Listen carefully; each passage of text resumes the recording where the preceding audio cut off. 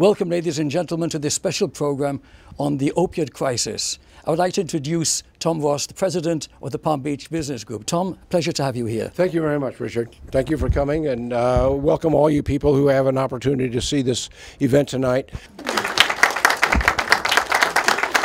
Good evening. I'm Dave Aronberg. I'm state attorney for Palm Beach County. There are 20 of us in the state of Florida. We all have a district, a circuit, and our circuit is just the county because Palm Beach County is so large. And the best part about this job is that we're all independent.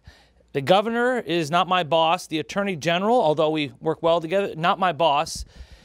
The people are my boss. So I'm beholden to the people of Palm Beach County and my own conscience. And we get to set our own priorities. And in this county, we are ground zero when it comes to the fight against opioid abuse.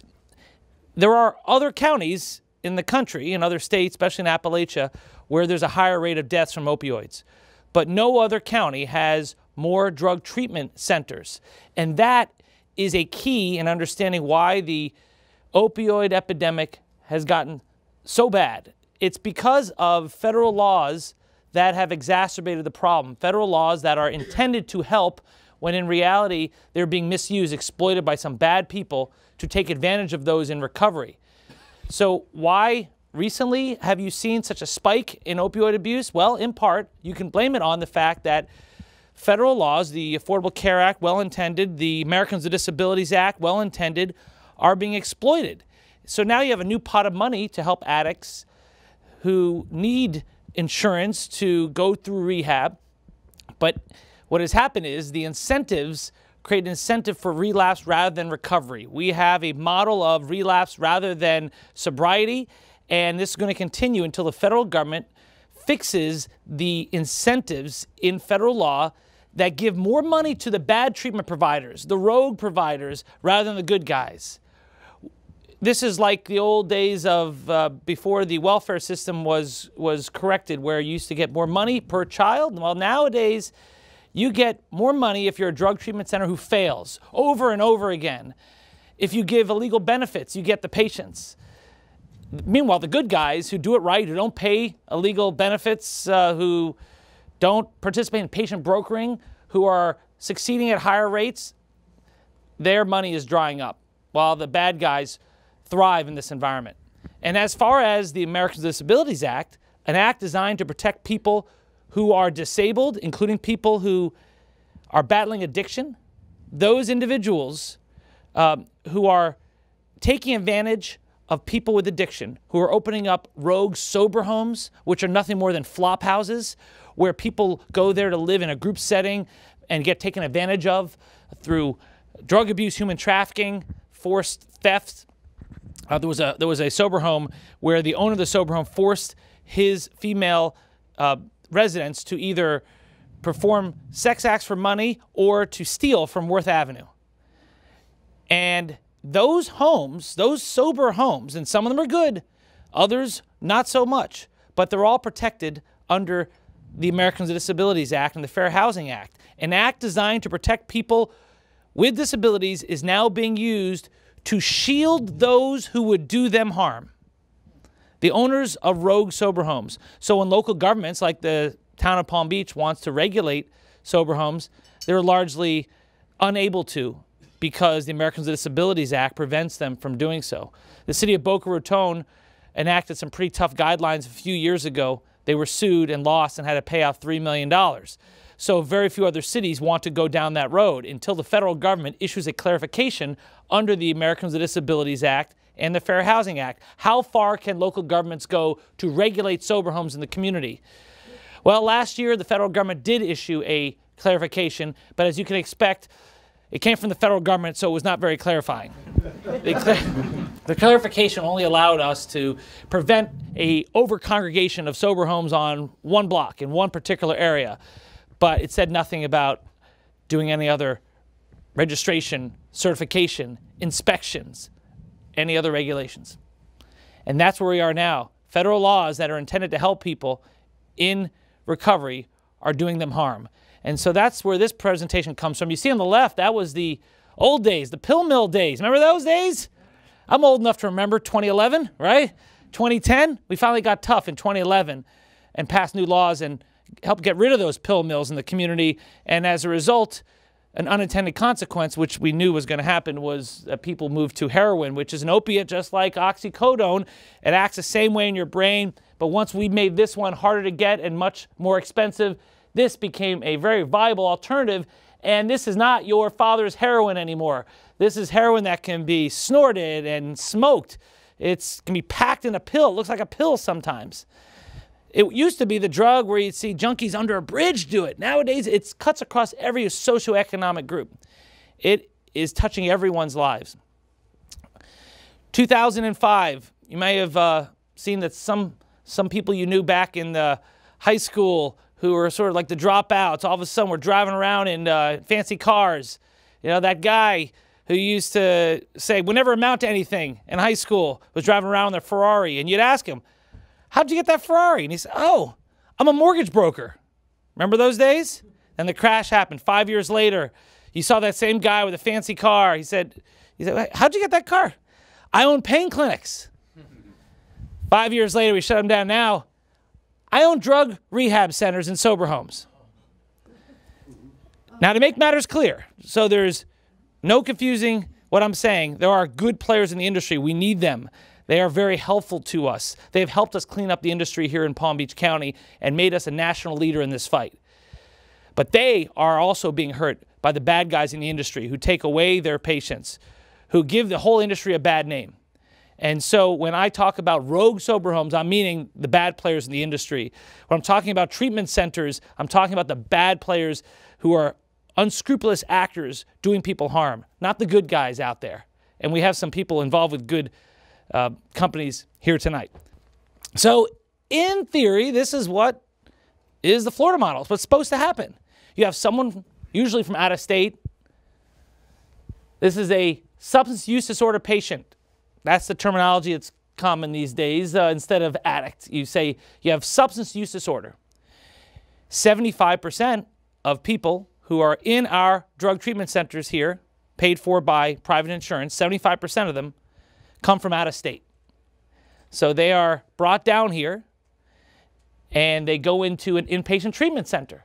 Now, it was said by the excellent speaker before me that the decision on how many days you get inpatient treatment and detox, this is not done by doctors anymore. It's done by actuaries. It's done by insurance execs. And so now you get, it depends, maybe 10 days of inpatient treatment. It depends on your insurance. Maybe you can get 7 days of detox. Used to be much more, but the fraud and abuse in the industry has turned the spigot off largely. But you get 10 days. You go in there for inpatient treatment. Then what happens when you get out? Go to outpatient care. These are just acronyms for different types of outpatient care: intensive outpatient care, partial hospitalization, outpatient care. This is the kind of stuff the insurance will pay about 4 weeks of. But where do you live? They don't have housing. So you live in a sober home. I've done a background check on everyone here. And I can say that all of you can open up a sober home today. Not tomorrow, today. Now you're wondering, what kind of background check did I do? Nothing. I didn't do anything. What kind of regulations do you need? What kind of paperwork do you need to fill out to open up a sober home? What would that be? Nothing. Just do it. Turn your own home into a sober home. And when the town of Palm Beach says you can't put 9 unrelated people in your 3-bedroom house, you then respond, yes, I request a reasonable accommodation under the Americans with Disabilities Act, because my residents are going through recovery and they're covered under the act. And the lawyer for the town of Palm Beach will say, welcome to our community. Okay? And the residents and neighbors will blame the mayor and the city council, but they're not at fault. Talk to your members of Congress. Now look, we need good sober homes. The best sober homes are the ones that you don't even know are there. But then others are flop houses, protected by the same law designed to protect individuals in recovery. Instead, they're living there and getting involved with human trafficking and drugs and other crimes and destroying communities. We're talking about the bad ones here. So you live there. By the way, one reason why there's no regulations is there's no treatment here. There's no treatment. It's just a house. That's why you can open up one today. The treatment is here. You just live here. But you can't live here, so you live here. Insurance doesn't pay for this. They pay for this. They pay for this. So the thing is, after you're done with your outpatient care, hopefully you're sober and you go back home to Michigan or wherever you come from, and that's the Florida model in theory. But in practice, it's really the Florida shuffle.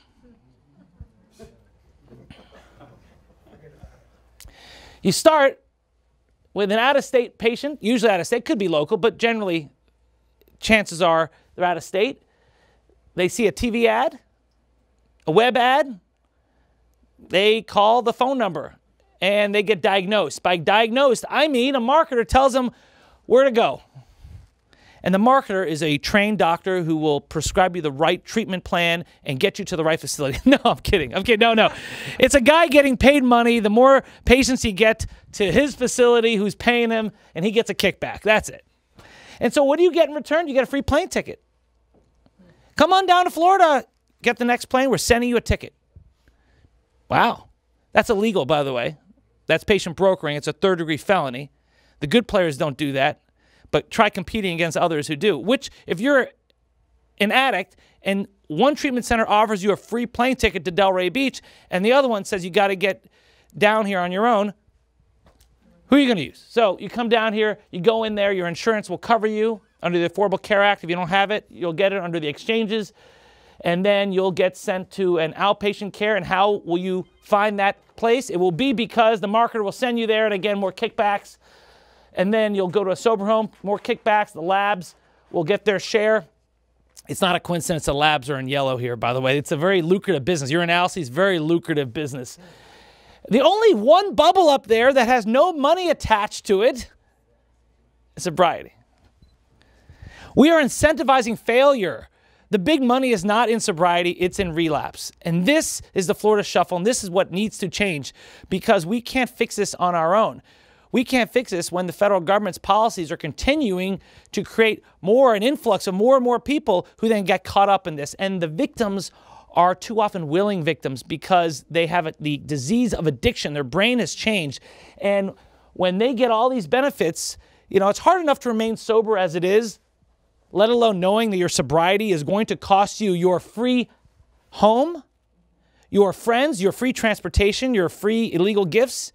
And now you got to move back home to New Hampshire, live with your parents, and find a job. Or you can test dirty again, and the drug dealers know where the sober homes are. Sometimes they're inside the sober home. And you test dirty, and then that cycle begins anew. And there's no limit to how many times you can go through this process. No limitation. And so in response, we have created this sober home task force. We've made 40 arrests, 13 have been convicted. So we have been a national leader in this fight. No other county has this. But of course, no other county has as many drug treatment centers as we do. But as we are shutting down the rogue sober homes and rogue treatment centers, we are seeing that the ones who are remaining are deciding to pack up and go elsewhere in Florida, around the country, where they're less prepared for this. So we have made a real dent. Last month in Delray Beach, where most of these facilities are, they had a dramatic drop in the number of opioid deaths, a dramatic drop. But we're starting to see it go elsewhere, and we have started to train prosecutors from throughout the state and hopefully throughout the country. I have a conference call on Friday with prosecutors from around the country on this. So we are doing our part, and we are leading the way in Palm Beach County. And with that, I want to say thank you for listening today. I hope that the next time that I speak to the group, we'll have good news that Palm Beach County will have led the way for the rest of the country to actually make a dent in this fight. And hopefully Congress will do more than listen, because they listen to us, that they'll actually act and change our laws. So thank you very much.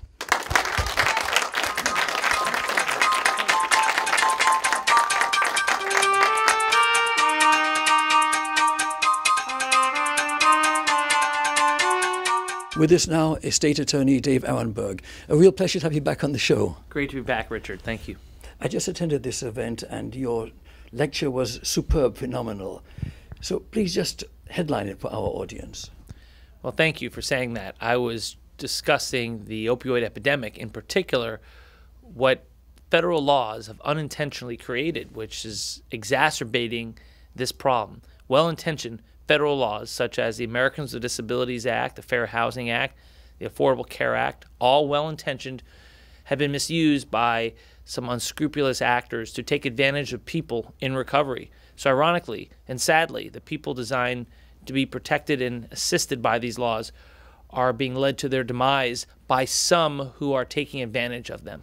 How is it possible that in our society today such transgressions are possible?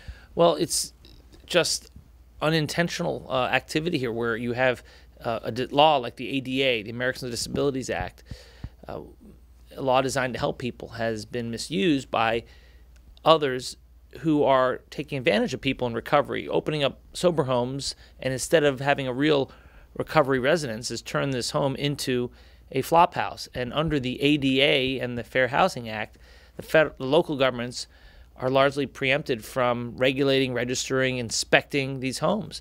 So ironically, the very law that is designed to protect people in recovery has been misused to shield those who would do them harm. How can our society, again I must ask, tolerate such practices? Well, we can't. We've got to appeal to our federal officials to try to clarify or tweak the federal laws to make sure the proper incentives are in place, such as when it comes to the Affordable Care Act, we need to make sure that you have outcome-based reimbursement where the good providers are being paid more and the bad providers are paid less. Right now, the incentives are for relapse, not recovery.